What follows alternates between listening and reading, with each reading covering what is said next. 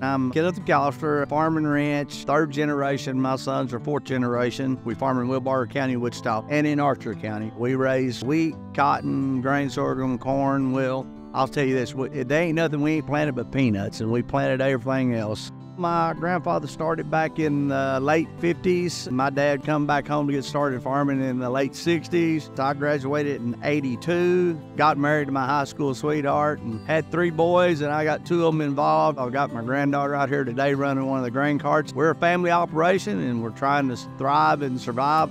We're harvesting wheat, been in wheat harvest here for about close to 3 weeks. We normally start planting around in October. Harvest usually starts around Memorial Day weekend, the end of May, 1st of June. It's a pretty good crop to watch grow.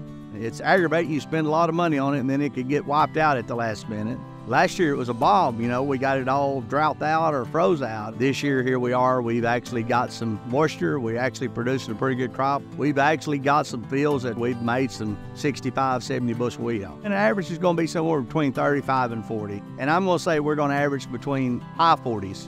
Well, it's going to an elevator somewhere. It's just a matter of today we're picking and choosing which one's the best price, which one we can get dumped at, because they're all getting full, because the wheat market has been taking a pretty good beating. Nobody's wanting to buy any wheat right now with the uncertainty of everything going on in the world and the money and the interest rates and, just everything in general just kind of got nobody in the purchase of wheat. A bunch of it's going to make some kind of bread. There'll be some of it used for cattle feed, but a lot of it's going to be some kind of flour.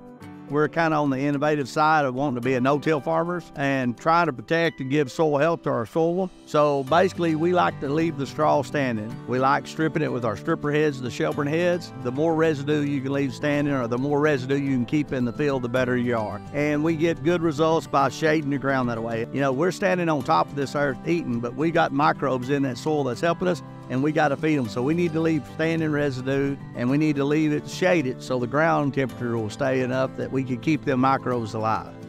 When I started, I'd never thought that I'd have to be paying the money I'm paying today for diesel. I never would have thought I'd have to be paying $500,000 for tractors. It's a legacy, but it's a dying legacy. It's aggravating, but this is a way of life. I enjoy the fact that every day I get up, it's a new challenge. Watching the family come together in our operation and enjoying one another and watching everybody become a success. Watching crops grow and turn into a good, successful year.